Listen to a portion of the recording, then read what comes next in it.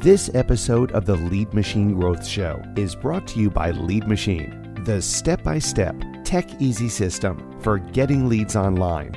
Are you ready to start attracting your ideal audience right away? Join the 5-day Lead Magnet Magic Challenge today at www.getleadmachine.com/magic. Say goodbye forever to struggling with lead magnets and say hello to getting your offers seen by your ideal clients. Welcome to the Lead Machine Growth Show, where you will discover how to tackle your tech, master your message, and design your dream. Paul Guyan, the mastermind behind the Lead Machine, introduces you to trailblazers who inspire you to implement life-changing solutions and systems you can model to nurture your leads and get your offers seen by your ideal clients who will invest in themselves and you. Be sure you visit our website at www.leadmachinegrowthshow.com. While you're there, subscribe to us via your favorite network. Now, tune in and get ready to transform your vision into reality.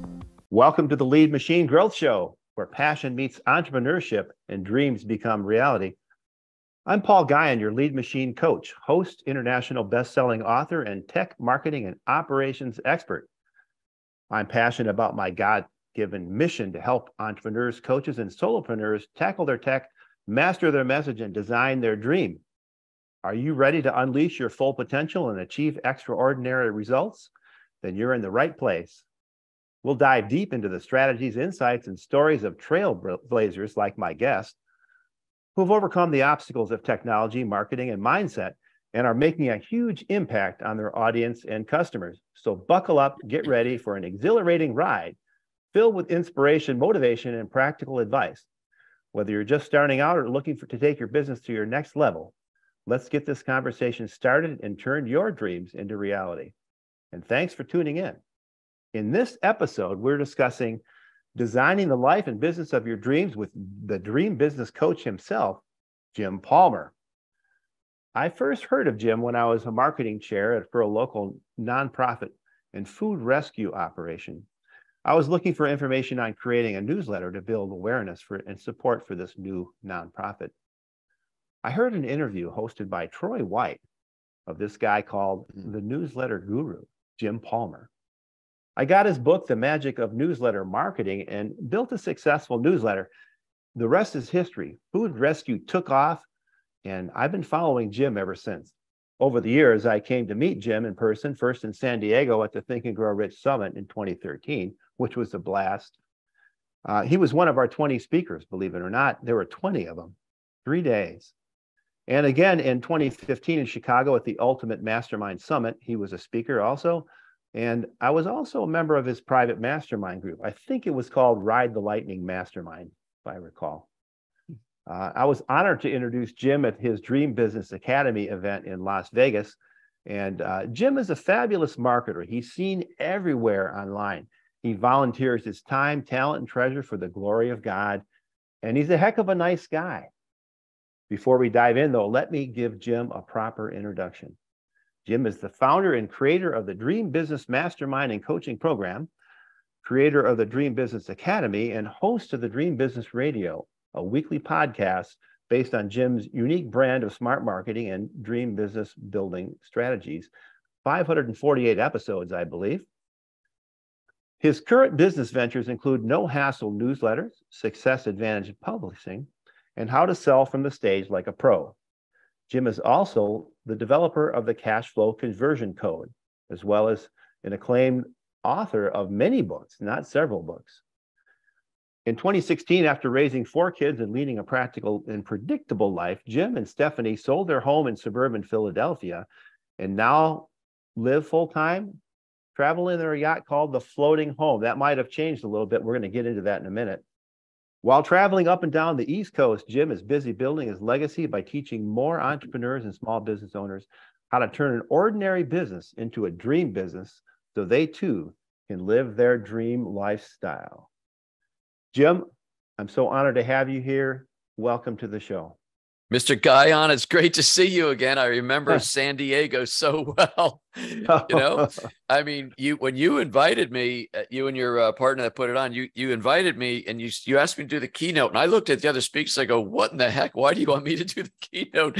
There were some big time players on that stage. It was a real honor to go out there. And then, you came to my event, Dream Business Academy.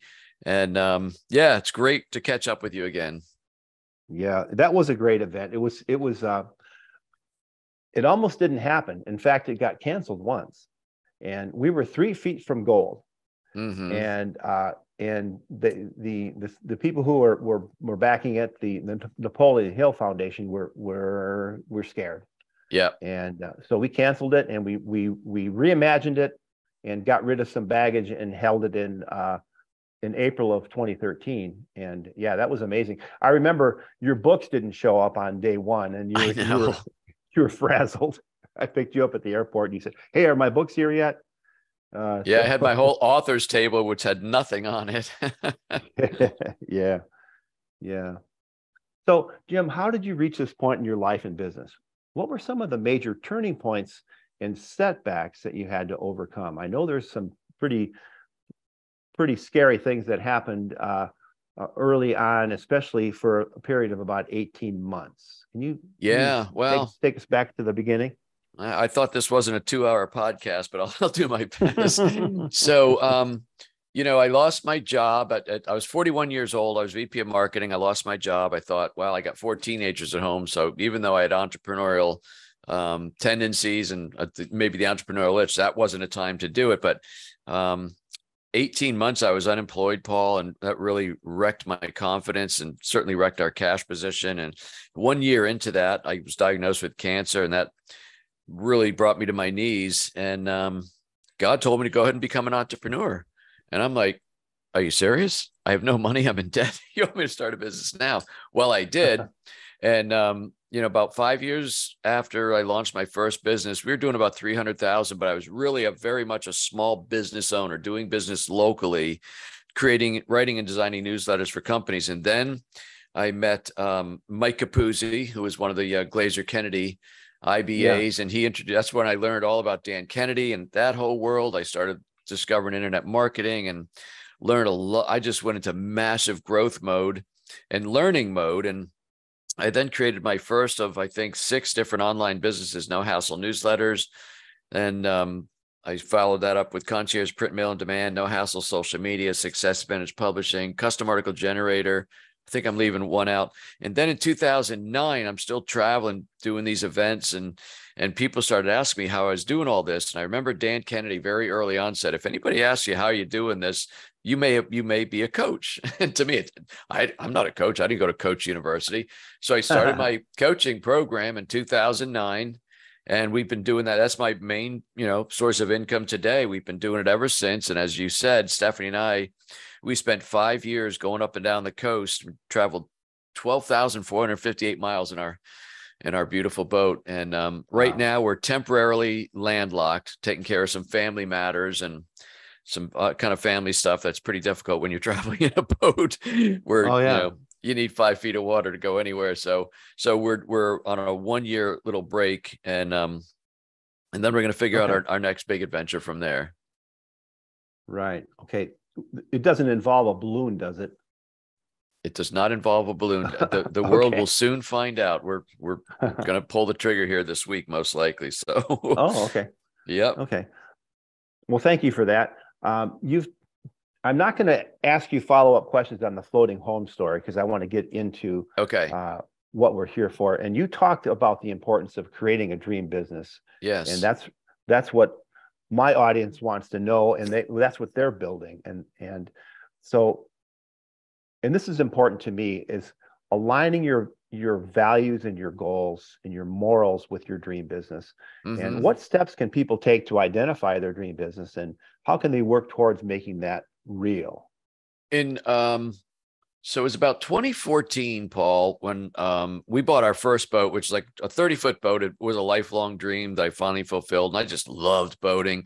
And I said, I don't want to, if I look back on the last, say, 10, 11 years, I was the proverbial 80-hour-a-week entrepreneur, which was fine. I had to make up a lot of lost ground financially and just growing, and 2 girls went to college, then 2 girls got married within 12 months of each other. So, we had some pretty big hurdles, but everything kind of fell into place. And I said, you know what? I don't want the next 10 years to look like the previous from the standpoint of effort. At that point, I'm now 51 or 52, and I'm still pretty young at heart, but the body does slow down a little bit. Yeah. And, but I said, and I just had a conversation with myself, and obviously through a lot of prayer and stuff, said, well, if I'm going to have a business, why don't I create my dream business? And step one was to figure out, what do I want that to look like? So I stopped working on Fridays so I could have a 3-day weekend and be in my boat. And then 6 months later, I liked that so much, I said, I wonder if I can stop working Monday and just work Tuesday, Wednesday, Thursday. In other words, instead of being fairly busy on 5 days, if I only coach my clients Tuesday, Wednesday, Thursday, would those be very busy days, but then I would be off for 4 days. Pretty scary to do, but I figured out if I can be busy those 4 days, and if I had the right mix of clients and No Hassle newsletters, the printing business, publishing business, that's still going, I could do it. So I pulled the trigger and did that, Paul. The other parts of a dream business, from my perspective, it has multiple streams of revenue, and that's actually the way most people earn a very healthy living. You can't just push one boulder up a hill. It's usually a combination of different revenue streams. It's fun to operate. It's always firing on all cylinders. It runs in any economy. And then it also provides an asset for worry-free retirement, because I had no desire to wear an orange apron at 90 years old, being a greeter at Walmart. So I had to figure out, how am I going to fully fund a nice retirement? And, so over the last 8 years, we've done that. God has blessed us immensely. We're debt free. We're pretty much secure for retirement, but I don't plan on stopping because like you have your God-given skills and talents. God has blessed me with skills, and he made it clear, you're 3 days a week is fine, but you're not going to slow down. So whatever we're doing, I will find a way to keep working. I have about 25 coaching clients right now. That's a very good number to have. If maybe in 2 years, I turned 65 in about a month or more, as you and I are doing the recording. And so I got my little Medicare card, which officially says, God, you're old, but I'm still pretty young at heart, Paul, like you. And but at some point, the rest of my dream business, which probably I want to amend my list, Paul, because I left out the most important thing. A dream business generates enough revenue to provide you with the income you need to live the life that you want to live. And I wanted to live where I work 3 days a week. I want to travel on that 50-foot boat up and down the coast. And that's what we're able to do.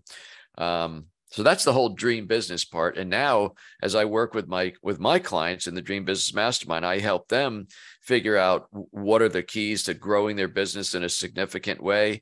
A lot of that involves being able to charge more for your goods and services. A lot of people have money hang-ups. I certainly did early on. So that's probably a very long answer, but that's kind of the dream business element. Okay. What about the values? You've talked about God-given talents and treasures and being blessed and prayer and whatnot. How about I'm always interested in seeing with the businesses that I've worked with, the bigger ones, when they get to a certain point, they start out and it's kumbaya and everyone loves everyone. And they treat everyone a certain way. They treat their clients and their vendors and their employees. And it's a family. And then they get to a certain point, and then they bring in a layer of management, basically, is what happens. Right. And then it turns into nobody gives, nobody cares. Right. You start losing employees, vendors, clients. And so those initial values that were there are lost. And so how do you protect that? And I know you're doing something with your legacy. How do you protect that so that as you grow, you can keep that? So I want to, don't let me forget the legacy part. But what I learned a long time ago when early on in my faith walk, that it doesn't matter if you're in front of one person, two people, or you're sitting by yourself, you are always playing to an audience of one. God knows everything. He sees everything. He knows the way you're treating your customers. If you order something and two come in a box instead of one, do you just, oh, cool? Or do you call the people and say, hey, I got shipped one over, things like that. So I've always believed in operating with full integrity. The other thing is I practice something in my own business. This is my term, but it's also based on what I just shared. I practiced something for years called no ripple effect. So if something doesn't go right, there's a customer that just isn't fitting right. I just had it, actually a short time ago where a customer was kind of not working out. And, clients that work with me make a commitment for a certain period of time. And I said, you know what, we're just going to end this. And I could have, for what had happened, I won't get into it, but for what happened, I could have read them the riot act, like this, that, and the other thing. And I just didn't do it. First of all, let's just agree to part company. I wish you all the success in the world. Go do the way you want to do it. It was a little bit of I was taken advantage of a little bit, but you know what, Paul, that's okay. I learned an awful lot about forgiveness also, which is forgiving somebody else is way more important for you than it is for them. Because, I will tell you on my morning walks for at least a couple of days, I'm like, son of a bee, right? Just reviewing the situation. But you know what? I'm better off being extricated from that. I handled it with class, in my opinion. I forgave the person, even though they crapped where they shouldn't have crapped. I'll leave it at that. And I'm just going to move on. You're not meant to do business with everybody. And, nobody gets to join my program without it. Nobody gets on my podcast without an interview. Nobody comes into my mastermind without an interview. And once in a while, somebody will fly under the radar. You're a podcast host. So you see one sheets and people, oh, I'd be a great guest. And pretty quickly if somebody who's a very, very successful person talks about, I can't afford to get my lawnmower fixed. So there's the public image, and then there's really what's going on. And sometimes that happens, but the legacy part, a good friend of mine was actually a legacy member of my mastermind, Dr. David Phelps. I believe you know David. I know David. The Freedom Founders. And so I interviewed him 2 years ago, Paul, and his latest book was about investments, the 5 best investments you can make. And some of them were financial, but so I'm getting ready to interview him. So I'm kind of skimming through the book and I think investment number 4 was invest in your legacy. And I'm like, well, people can't see me, but the hair on my face is now white, thankfully I'm still fairly brown up top. But anyway, I'm like, legacy. And it just became really important to me as I approached the glide path to the exit ramp, so to speak. I thought, boy, maybe I should slow down a little bit. And again, that's when I had a real conversation with the Lord. And he said, no, I don't want you slowing down now. I said, I kind of felt he wanted I want you to help more people with the gifts you've been blessed with. And I said, well, I figured out if I'm going to do that, and I don't want to work more than 3 days a week. I love my lifestyle. I figured, wait a minute, the thing that brought me to this little consternation or problem was a book, David's book. And I've written a lot of good books. So I figured out a way. To offer people my books in digital format for free. Amazon doesn't let you set them at 0, but there's a way. I'm not going to share it here because it's a little proprietary, but all my books are free on Amazon. They're free on Barnes & Noble and in the iBook store. So any entrepreneur can get all of my books downloaded and get quite an education for free, which I love. And I don't get any reports from Barnes & Noble or the iBook store, but I know we're well over 40,000 books downloaded through Amazon, which excites me. Right. And those books, as a marketer, those books are designed as lead magnets, and they come back to you. So, but just you're doing the good well, and they're still coming back to you because what you teach, Jim, is golden, and giving it away for free is very generous. And but it's going to come back to you in spades. When you bless other people, those blessings come back tenfold. And God, I did something about 5 years ago. You might remember it was called Serve First.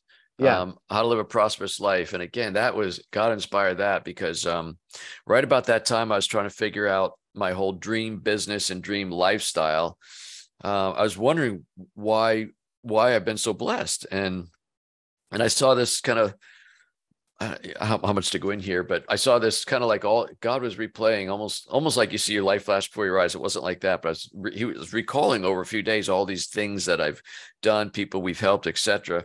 And I took that as a sign. I approve and appreciate what you're doing, and so I bless you in return. And some of those things, on a personal level, also translated to business. I totally believe in serving first. I call it serve first, serve often, and keep serving. And if you serve enough people, it's kind of like, let's see, was it Zig Ziglar who said the way to get anything you want is to help enough people get what they want? I believe that was Zig, right? Yeah. And so for me, it's like serve, serve, serve. So, when we got off the boat last July, it's funny when you're not in the engine room planning your routes and doing all kinds of maintenance and stuff, I have a lot of time on my hands. So I started writing. I've written 5 ebooks. It'll be 6 by the time this interview comes out. And it's all great content. It's all free. And you're right, Paul, it is a way to serve an audience, but it's also, these reports are bringing new clients to me. That's kind of the benefit. Right. And so it's interesting that some people think internet marketing or that kind of marketing is, hey, I've developed this 10-point strategy. I'm going to share point 1 with you. And then if you want the good stuff, you got to pay me $5,000. There's that whole mentality. I believe if you just serve, it's going to be reciprocal. Yeah, I agree. Yeah. I remember when you reached out to me and said, hey, Paul, what do you think about this? And I remember that I said, I love it. Go ahead, go for it. Yeah, and, I wanted someone who I understand, and have a relationship with on a Christian level, because it really involves, serve first. It's not just serving your gifts and talents, but in your money, which was it's a hard concept for a lot of people, talking about tithing and things like that. And not to give away the whole punchline, but, I'm part of Bible studies and this, that, and the other thing, but it was Dan Kennedy's book, Wealth Attraction, No BS Wealth Attraction, which he talked about this guy named Foster Hibbard, who interviewed and studied millionaires and billionaires. And he said, they all have so many things that they do differently, but every one of them to a person did the same thing. They lived on 80%, they donated 10%, and they saved 10%. And it was interesting. I actually sent a copy and wrote Dan a letter. I said, it's so interesting, no matter, whatever spiritual training I have or whatever, you're the one that got me to go down that road, which is kind of funny. Business coach. You can't outgive God. No, that's right. Which is a very, very good lesson in and of itself. Yeah. You told me that when I picked you up from the airport in 2013. Yeah. I believe that's one of the things we were talking about that. I was a little nervous to put it out, to be honest with you. I'm like, I'm a business coach. I talk marketing, but I obeyed, because God has a way of, I call it, he taps you on the shoulder, and if you ignore him, you get a 2x4 across the head. And that's usually a little less pleasant. Yeah. We are on a podcast, and you've spoken about the power of podcasting as a marketing tool. Mm-hmm. Now with 548, plus episodes and counting, how can entrepreneurs use podcasting to grow their business? And how can they be seen everywhere? What are the best practices for launching and promoting that podcast and running it? I know you're doing some really cool things with. What's interesting is there, when the term avatar, where you describe who your perfect target customer is, right? They could be male, female, 35 to 55, kids, home, whatever it is. You come up with your avatar, and then you could figure out, okay, through some database, you could say, wow, there's like 50,000 people that fit my profile, my perfect target customer. And of those 50,000 people that have all these things in common, I'm telling you, the thing they don't have in common is the way they consume information or content. Some people like to read a book. And if they read a book, some people are okay with a Kindle. Some people like reading a PDF or scrolling on their phone. Some people, like me, prefer to hold a real book, put a bookmark in it, and come back. Some people like audiobooks. I think I just named 4 ways that you can read a book or consume a book. And podcasting and video, blog posting, all these different things, or platforms, not things, all these different platforms are the way that you can get your message out, seemingly to the same avatar, but each avatar consumes content in a different way. For me, I'm a YouTube guy. I learned how to do so many things on my boat. One of our engines broke down. We were actually in the ocean. So I kind of found a place where it wasn't that rough. And I did I need to change the fuel filter. And I saw how they did it. I mean, YouTube is crazy good, right? Yeah. So some people do that. So I created the Dream Business YouTube channel. What I'm doing with my podcast, which I started, almost 11 years ago, as an audio only, obviously, but video is big. And so about a year and a half ago, I started doing a live version of my podcast Wednesdays at 3 p.m. Eastern. I broadcast it simultaneously into Facebook, into my Facebook group called Build Your Dream Business Now. I broadcast it into LinkedIn, and then it also goes to my YouTube channel. And so there's an audience there. And then the bigger audience listens to it on replay. I can tell that. But then, Paul, I take the audio from that interview and I make it one of my regular audio podcasts and just republish it about 4 weeks later. So my guests kind of get a double hit in front of my audience. But I'm also repurposing content, because nobody's going to remember 4 months. I can't remember 4 days ago, let alone 4 weeks ago. So repurposing content is a very good thing. Awesome. I'd like to know about the tech that you use to do all that. It's called StreamYard, Paul. When I started doing it, Zoom, you can broadcast on Zoom, or you can record and put it out, or you could stream on Zoom into Facebook. But StreamYard allows you to broadcast live on multiple platforms. And then you obviously get a recording, and you can download both video recording and audio. So it's super easy to slap on the bumpers and send it to my guy to publish. So StreamYard is the way to go. I think it's like $20 or $25 a month. It's tremendous tech for a very inexpensive price. Right. Yeah, I just signed up for it the other day and did a test recording last night, because I'm interested in doing that. And before in the green room before we started, we talked about, Paul, how come you're not doing a video podcast? So that's coming. It's coming up. With StreamYard, you can have what's called banners. Like, you can have something pop up. They got to be positioned just right.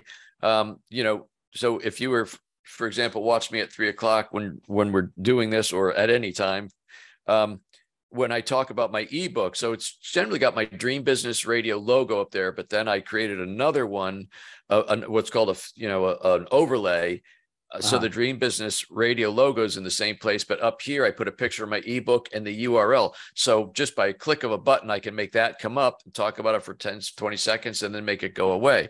It's very powerful. And you actually see people's comments live. And then you can show those. So if someone says, "Oh, hey, Jim," and "Hey, Paul," I can just hit that, and that will show up on the screen, let it be there for 5, 10 seconds, and then I'll just take it down. So it's very easy to use. It's not complicated, but it seemingly gives you like your own studio, for heaven's sakes. Well, yeah, it's like a live broadcast studio is what it is. And that's exactly. It's amazing. And talking about that, you teach about the $1 Million Platform. Yeah. And I notice you're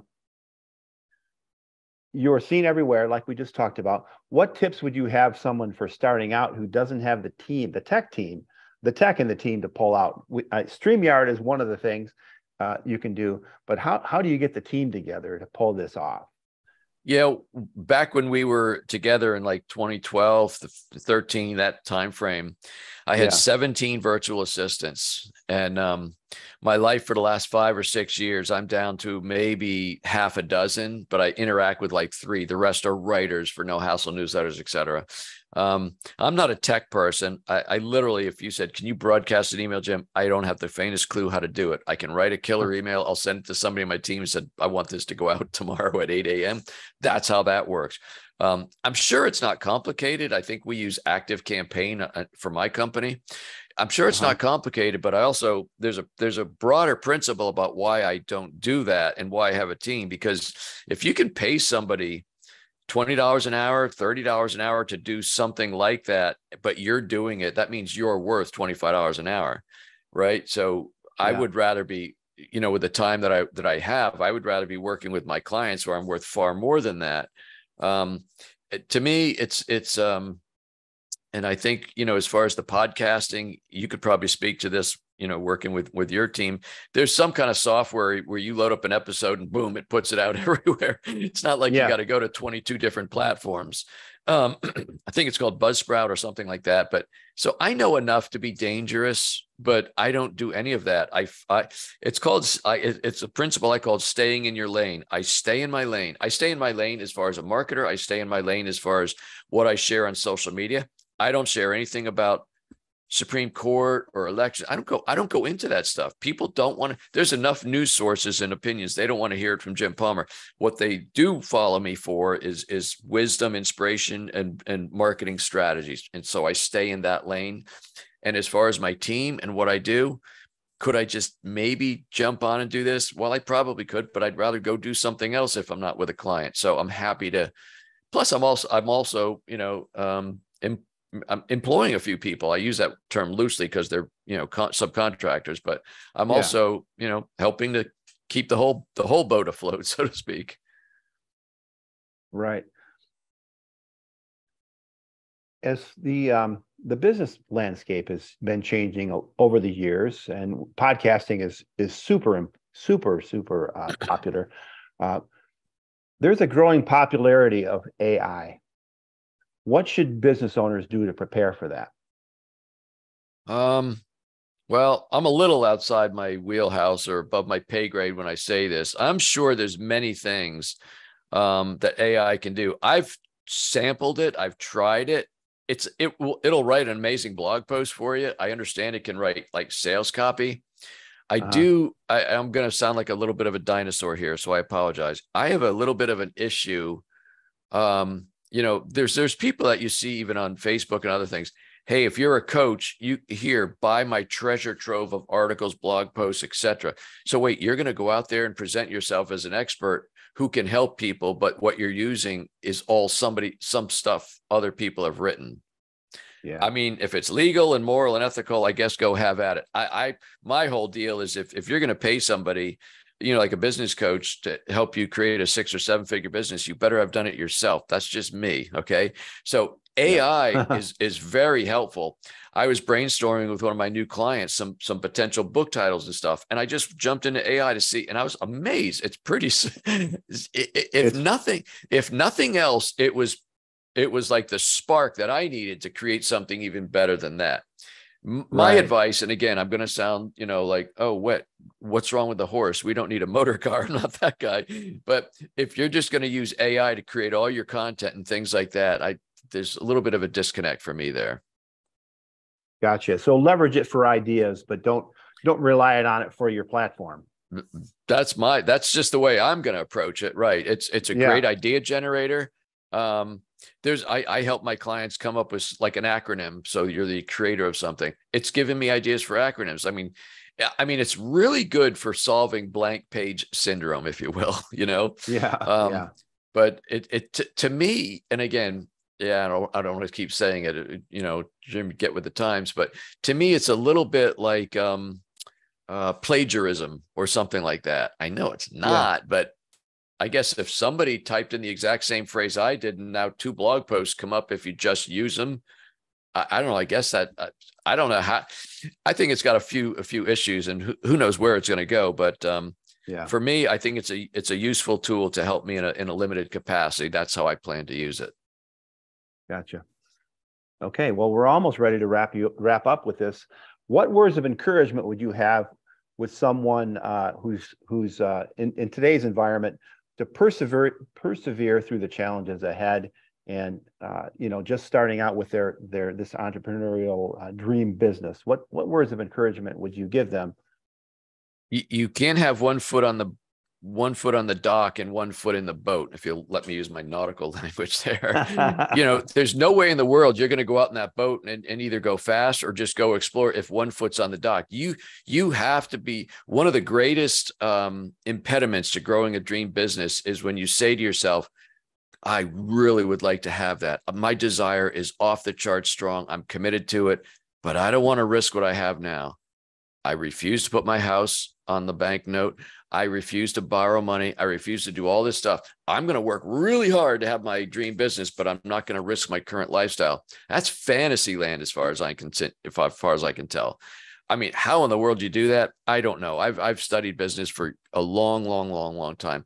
I don't know many people. That's like when Fred Smith started Federal Express in the late 70s, Paul. He didn't buy like 2 old Piper Cub planes and just try overnight mail delivery in Tennessee, Arkansas, and Kentucky. He bought multiple DC-9 jets, had to hire the pilots, the co-pilots.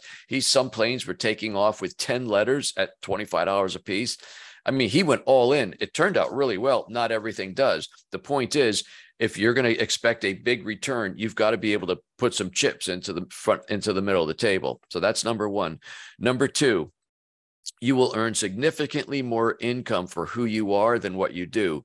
I guarantee whether you're a copywriter, a CPA, a doctor, whatever you are, or business coach, there are thousands of people who also do what you do. You have to set yourself apart. You have to stand out. One of the ways to do that is you want to be the author of, the creator of, and the founder of. Those 3 things will help set you apart, but you're going to earn more money, more income for who you are, which speaks about your celebrity profile within your niche than simply saying, I am the best CPA in the world. I can add numbers really so much better than these other 1,000 guys. You have to be something much better than what you do. So those 2 things, I think. Oh, one more thing, if I may, just popped into my head. I heard this analogy. I actually used this at my last event, which was now, good Lord, 5 years ago, I think. But when you look at a field full of beautiful wildflowers, Paul, maybe you're on the side of the highway, you just see them. What started out in that field was just dirt and a pack of seeds, and the seeds got pushed down in the dirt. So if you think the little seed had any feelings, or, oh my God, I'm in the dark. It's dark now. It's cold. It's icky. Oh my God. The farmer comes around and starts turning the water on, and he's spraying water. Now he's cold, but every once in a while, it cracks the shell and sprouts, and then it kind of moves itself up and it feels the sun, and then it takes off and grows. Every good thing starts as the seed of an idea. And almost anything that's worthwhile, you're going to be in the mud for a while. If you're uncomfortable being in the mud, if you're uncomfortable losing or not having everything work out, I'd say keep your day job, because the only people that aren't losing are people that aren't doing enough. Wow. Everything worthwhile starts in the mud. That's right. Tell me something that doesn't have some sort of pain. I mean, some sort of agony pain. It goes through a period of crap. My first 12 months in business was revenue free, as I like to say, which is a polite way of saying it took me a year to get my first paying client. What if I had quit at month 10 or month 11? I'm like, oh my God, I'm coming up on a year. I haven't got a client. Maybe I should go back and look for work again. Thank God I persevered. Well, we wouldn't be talking if you hadn't. So I'm glad you did. That's right. You wouldn't know who I was. Yeah. And, the horticulture idea, you prune plants, you take things away. There's a bit of pain there involved, and then they grow even better. That's right. And there's a lot of metaphors like that in the Bible that talk about suffering, and how there's I'm at a loss for the word, but you prune when you suffer, you grow. That's right. And I know that you've had some suffering and you've grown from it. So, and we look all have. People know and expect and appreciate that a doctor first goes to 4 years of school, then they go to however many medical years of schools, medical doctors.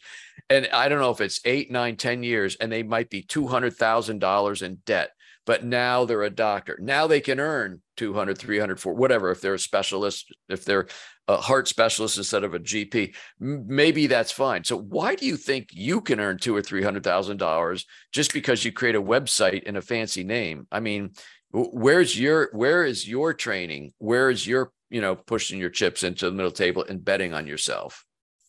Right on. Well, thank you, Jim. Jim has a gift. We're going to wrap up. Jim is offering a gift to help you take the next step to take your ordinary business into a dream business. It's called the 10-Day Transformation to a Dream Business. Go to www.jimrohn.com www.getjimpalmer.com. That's www.getjimpalmer.com, and get this free resource. I know it's going to be good. It's great stuff. It's awesome catching up with you, Jim. Thank you so much. I appreciate you, and look forward to seeing you again soon, and getting involved with some more of your content. I know you've got a lot of stuff going on, so I'm looking forward to hearing about your next adventure. My pleasure, Paul. Great connecting with you again, and congratulations on your podcast. I know it's going to be a great one. Okay, well, thank you. There you have it from the Dream Biz Coach himself, how to design the life and business of your dreams. That's all for now. And remember, faith and action go hand in hand. So put the pedal to the metal. And until next time on the Lead Machine Growth Show, I'm Paul Guyon. Thank you for tuning in to the Lead Machine Growth Show with Paul Guyon, where we show you how to tackle your tech, master your message, and design your dream so that you can transform your vision into reality. Remember to visit our website at www.leadmachinegrowthshow.com and enjoy even more great episodes like this one. Again, while you're here, subscribe to us via your favorite network. We look forward to seeing you next time on the Lead Machine Growth Show.